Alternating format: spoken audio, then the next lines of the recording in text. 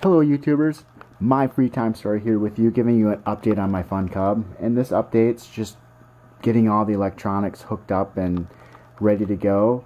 I did manage to get the motor in there. I was wrong, it does fit. What was giving me the problem were the wires.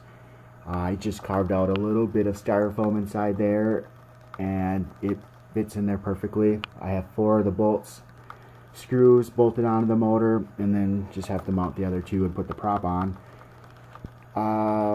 The flaps, I have the flaps going to 1 channel, and I used a Y reverser right here. I'm using that right now instead of doing the desoldering of the 4 wires inside the servo. Try this. It is giving me a little bit of problems. I think there is a wire that's not soldered in there correctly. I think it's just a bad reverser. Got all the servos working, motors going,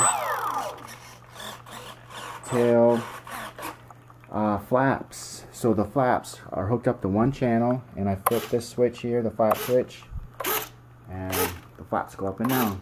Pretty excited about that. It'll give me a 6 channel to drop bombs and drop a parachute guy out. I will bring this down to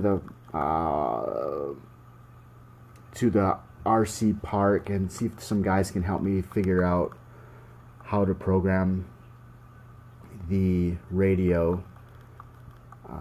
And when I get that information, I will post that on YouTube.